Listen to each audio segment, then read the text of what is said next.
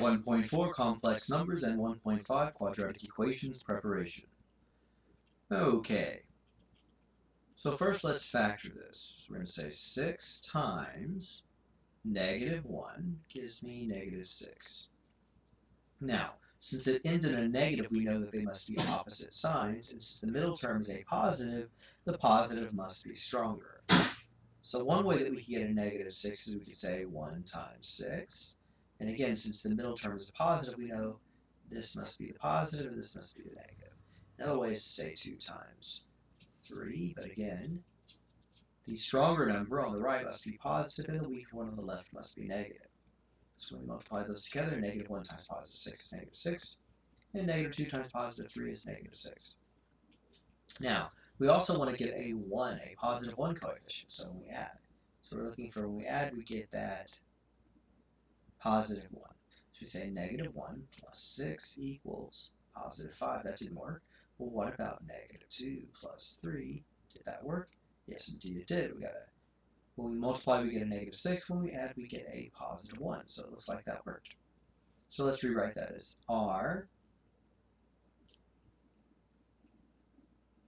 on both of these. Now again, they're opposite signs, so I'm just going to put a plus and a minus. You could also put a minus and a plus, that'll work as well. But you do need to make sure you put the right number next to the right sign. So this is a -2, so you need to put the -2 there. And this is a +3, you need to put the +3 there. Next, we're going to take this -6, the leading coefficient, and we are going to divide both of these by -6. We're going to simplify. So 3 over 6 simplifies to 1 over 2 because you divide both 3 and 6 by 3. 3 divided by 3 is 1. 6 divided by 3 is 2. Next, we're going to simplify 2 over 6. We can divide both 2 and 6 by 2, and that would give me a 1 over 3. Now at this point, we can't simplify anymore, so we're going to bring it to the front. So that gives me a 2r plus 1. And the one on the right, I bring it to the front. That denominator of 3 gives me a 3r minus 1. Okay, let's try the next one. So now we say 12 times -2. So 12 times -2 gives me a -24. So we're looking for two numbers that we can multiply together to give you a -24. If you add together, we give you -5. They're going to have opposite signs, and the stronger number is going to be a negative. So we have 1 and 24. We have 2 and 12. We have 3 and 8. We have 4 and 6.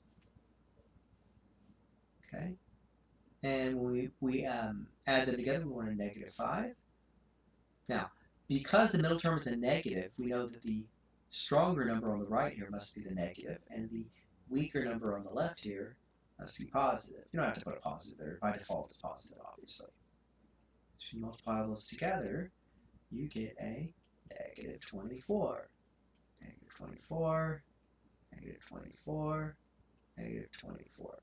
Okay, but when we add it together, 1 plus -24 gives me a -23. That didn't work. How about a 2 plus -12? That gives me a -10. Nope. What about a 3 plus -8? We say that is a -5. Check. So we found it. Okay, so we rewrite this as z plus 3 and z minus 8. And we divide all of these by 12. Okay, so when we say 3 over 12, we divide both the numerator and the denominator by 3. That gives me a 1 over 4. And whenever we say 8 over 12, we divide both of those by 4, and we get a 2 over 3. Then I can't simplify this one, so I bring the 4 to the front. That leaves me a plus 1. Over here, I can't reduce the 2 over 3, so I bring the 3 to the front. And that leaves me a -2. That's it. Okay, so let's try factoring a difference of squares. Now, this is just a reversal of the pattern we learned previously, right? So if I multiply two conjugates together, the same binomial but opposite signs, I get the first term squared minus the second term squared. Well, if I start with a term squared minus the second term squared, then I can break it apart and just go do the same pattern but in reverse, and that's what we're trying to do here. And what I mean is this: if I can take the square root of p squared and get a p, I can take the square root of 16 and get a 4, and it's subtraction in the middle. So what I can do is I can just break this apart into p plus 4 and p minus 4. Okay. Now this one over here I can try to take the square root of x squared, and that gives me an x, and I can try to take the square root of 8.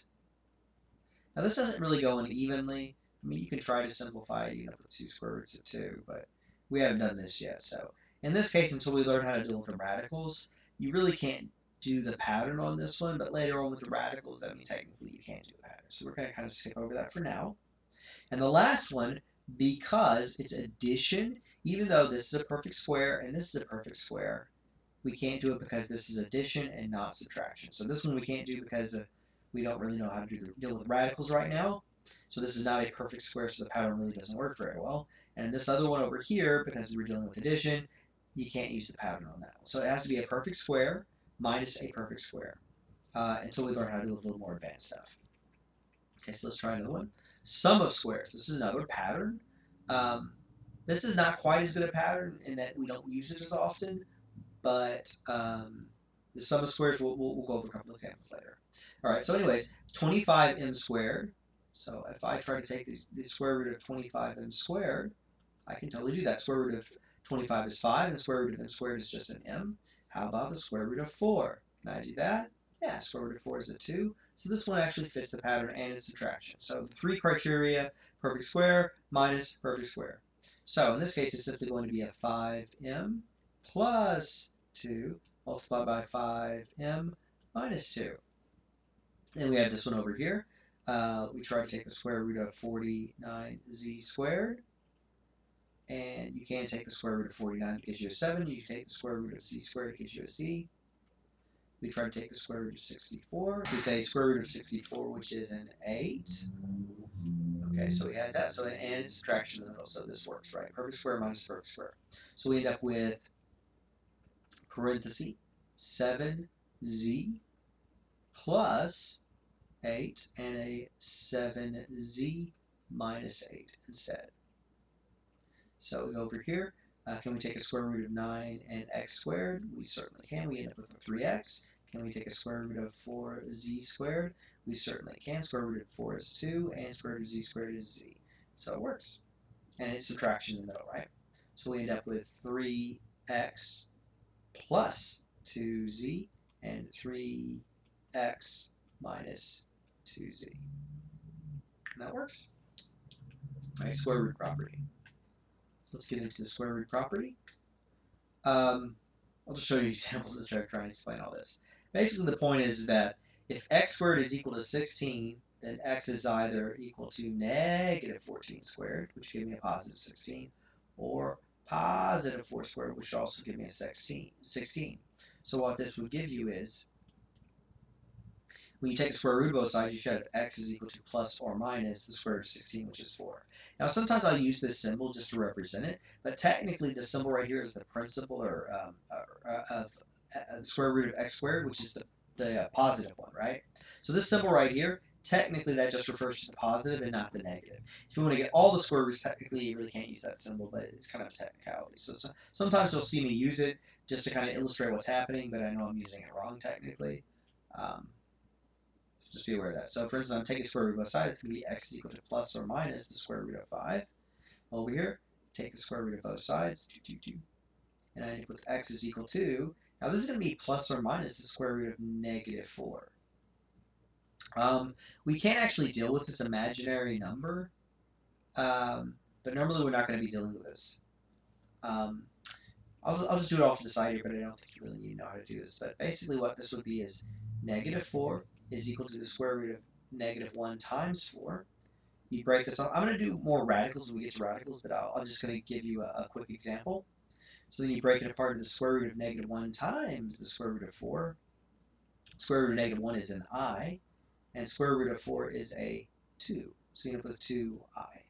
But we will go into there when we get more into radicals later on. So don't feel compelled like you need to know this right now. You don't need to know this right now. So it'll be plus or minus 2i. But we'll do this more later when we get to radicals. So right now you don't have to deal with that. There's no real answer to that answer. It's an imaginary answer or complex number. Now, let's move on to the next one. Now, you can do the same thing that we did with the first example with parentheses that are squared. So basically, you're going to take the square root of both sides. And again, technically, that's not the right symbol, but that's okay. So that gives you x minus 3 is equal to plus or minus the square root of 16, which is a4. Okay, now at this point, I'm going to try to get the x by itself by plus 3, cancel, cancel, and that gives me x is equal to 3 plus or minus 4. Now at this point, you need to break this apart into the positive version of this. X is equal to 3 plus 4, and the negative version, x is equal to 3 minus 4. But because you can simplify further, you have to break it apart, and you have to simplify. So you end up with x is equal to 7, and you end up with x is equal to negative 1. Try the next one again, square root, square root. We know x plus 1 is equal to plus or minus the square root of 6. This one we're going to say minus 1, cancel, cancel, we'll get the x by itself, x is equal to negative 1, plus or minus the square root of 6. This one there's nothing you can do, because even if we break this apart, it will not simplify further. So you end up with square root of 6 over here, and then x is equal to negative 1 minus square root of 6 over here. Now whenever you enter it into the answers on my math lab, they're going to want you to use set notation. So it's basically be negative 1 plus square root of 6, and then negative 1 minus square root of 6. So whenever you do set notation, don't put the x in there. You're just going to be putting in the answers. These two answers right there into there. But they're going to make you separated. Without that, generally speaking, if you just have paper and you're doing a test or homework and you're turning it on a pencil and paper especially, usually this is a perfectly acceptable answer, because even though we broke it apart, nothing would simplify further, so this is okay. Unlike the previous one where we broke it apart and we ended up with two different answers, right? We ended up with 7 and the negative 1. Let's try the next one. Square root. We end up with x plus 3 is equal to plus or minus the square root of negative 9. Now, again, because we're trying to take a square root of a negative, we can't get a real answer. We are going to go into imaginary answers later on, but right now, there's really not much you can do about this one. So you get negative 3 plus or minus the square root of negative 9. Now the square root of negative 9 is the same as the square root of negative 1 multiplied by 9, which you break apart into the square root of negative 1 multiplied by the square root of 9, which gives me I, right? Square root of negative 1 is I, and the square root of 9 is 3, and I times 3 is 3i.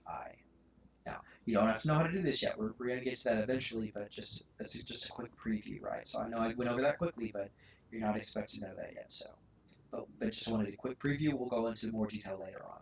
So at this point, instead of being plus or minus the square root of 9, it's going to be plus or minus the square root of 3i. So it's negative 3 plus or minus the square root of 3i. And there you go.